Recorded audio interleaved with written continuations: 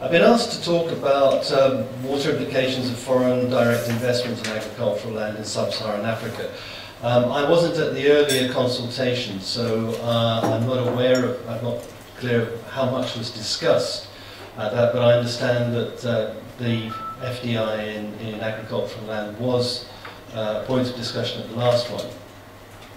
I've been asked to give an overview of issues, and so I'm going to be fairly brief, but there will be points that perhaps will need further explanation later on.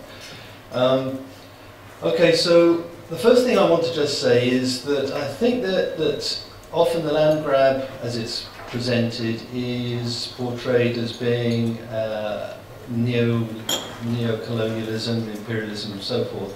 I think it's important to recognise that there are converging objectives. There is certainly a set of objectives that's driving foreign investment, and these are, I think, probably fairly well known to people who read newspapers.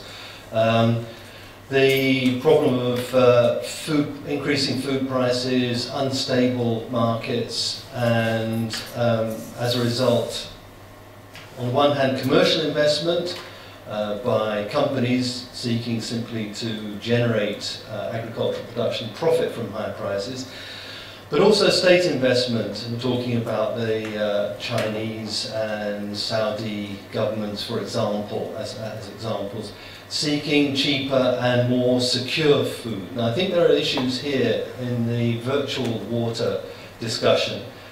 This effectively, seems to me, is therefore a question of market failure.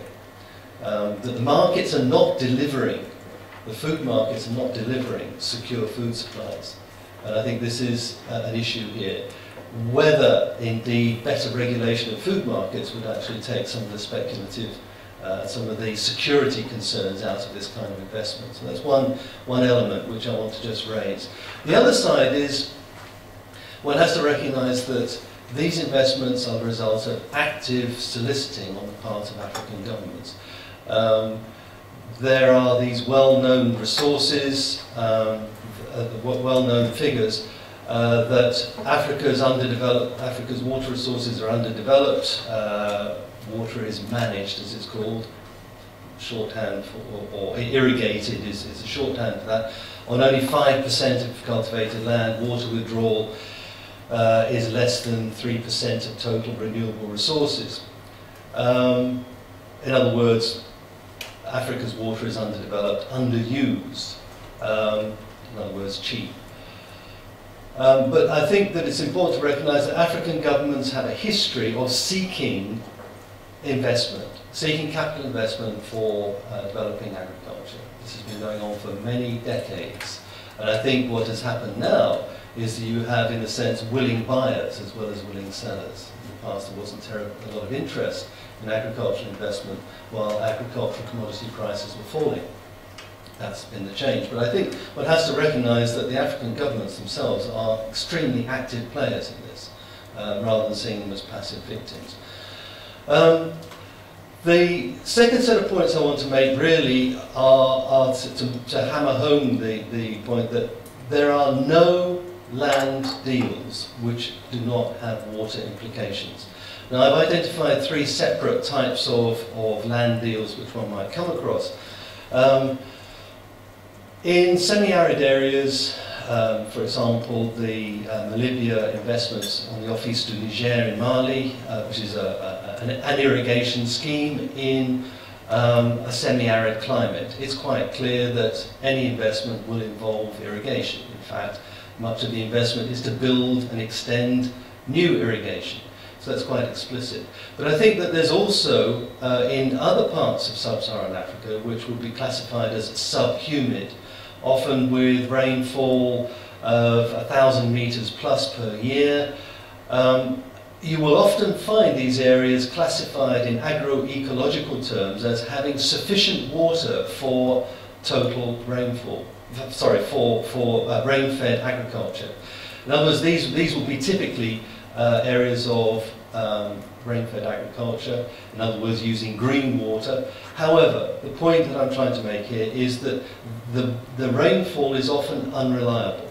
In other words, This is subject to extreme variability at the start and the end of the rainy season. It's often subject to extended dry periods during the rainy season. In other words, despite the fact that you have in average annual rainfall terms what should be sufficient water, the distribution of water through the rainy season is not such as to guarantee productivity. I think you can see that as a consequence, any proposals for commercial investment imply water use. Either because crops have very high water requirements, and I've indicated there sugarcane and rice, which are by definition going to be irrigated, or they are dry season crops, which therefore need to be irrigated because there's no rain at that time of the year, which would be the case of wheat, vegetables and fruit. Or they may be crops requiring supplementary irrigation. And I put jatropha there because although much of the hype around jatropha as a producer of biodiesel potentially is supposed to involve its use of marginal land and poor rainfall and so forth, if you actually look at the yield levels proposed for projects, these yield levels can only be achieved under very, very good optimal growing conditions, which will mean good water availability. So I think we have to recognise that even where the proposals imply, say that this is rain-fed farming, I think it's fairly clear that some kind of water management will be required. I've just put at the end there, enhanced rain-fed farming. There is a lot of interest at the moment in trying to overcome water constraints even within fairly traditional forms of rain-fed farming. In other words, it's recognised that even for small-scale farmers, let alone for large-scale commercial farmers, some kind of water management will be required if you're going to improve productivity. So my point here is that where you get a move to commercial agriculture, you will always get a move to increased water use. Okay, moving on swiftly, the third point I really want to make here is how do we estimate impacts? And what I'm trying to, I've used some examples here from the Lower Limpopo. This is work done by Van der Zaag and his colleagues actually in Mozambique using the Lower Limpopo. I'll just run through these figures fairly quickly if I may, if that's okay. This is existing use in terms of water. This is million cubic meters per year, okay, so an average figure. This is registered use, that is formal irrigation, but there's also, in the same stretch of the river, unregistered or informal irrigation. You can see that the amounts of water being used on an annual basis at the moment are comparable. They're not that far different. There is a proposal, or at least the environmental concerns are that there should be this amount, 240 million cubic meters, should be allowed to go into the sea for environmental purposes. Okay, this gives you a total existing use of around 423 million cubic meters per year. If you look at the projected commercial investment that the government is planning through inviting foreign direct investment, this is estimated to figure about this amount. And I'll elaborate on that in a minute. Either way, it's about 4 times the existing use. However, if you look at and this available figure, of course, is open to dispute, as I should point out, you have an average annual flow of more than double that.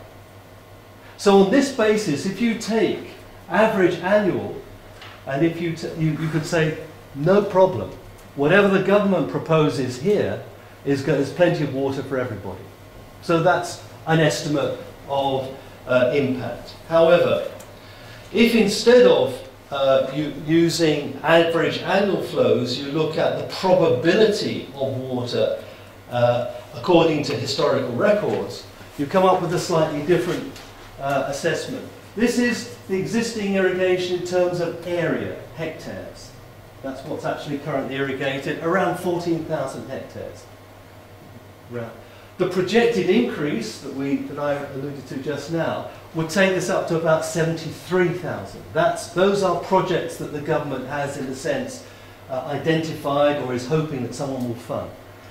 If you take account of annual flow variation, then you can say essentially 80% of the time, that is 4 years in 5, you will have enough water to irrigate 52,000 hectares. In other words, rather less than what's projected here.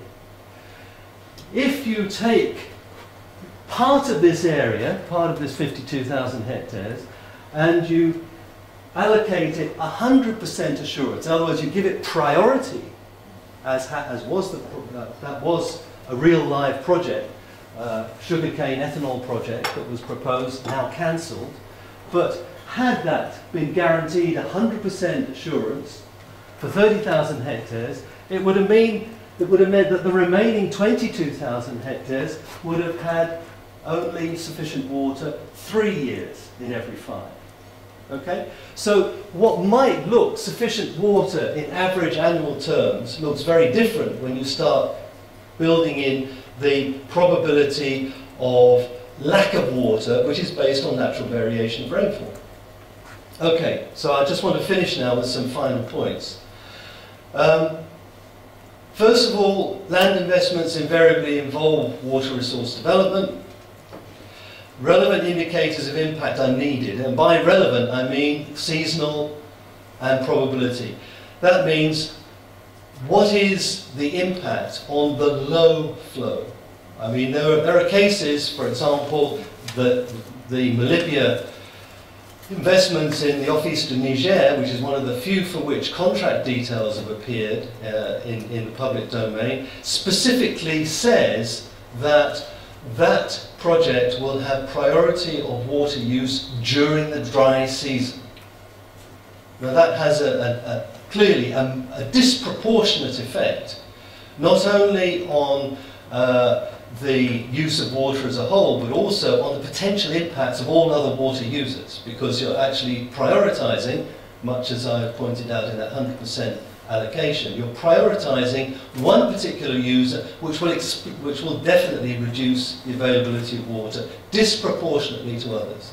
So estimating impacts in terms of average rainfall, average river flow, that kind of thing, will give you no idea of the impacts. So I think we really need, the second point I'm trying to make here is, what are the indicators we're using to assess impact? I do not think that the indicators in use at the moment are anywhere near adequate. Existing water use, this is a point I haven't really brought out in what I've said already. Existing water use, which is often seasonal, in other words, people tend to use irrigation during the dry season. They may not necessarily use so much irrigation during the wet season. It will often be informal. It will probably be unregistered. It may be protected under law, case in Mozambique. All those informal irrigators in law have priority. In other words, no one can take their water. The trouble is, because their water use is not registered, nobody knows. So it's all very well having legal protection, but unless you have visible water use and recognised water use, then there's a big risk that it will simply be forgotten, and they will lose. Those losses will not be factored into any agreements. The fourth point is really a reflection on this, which is private water investment.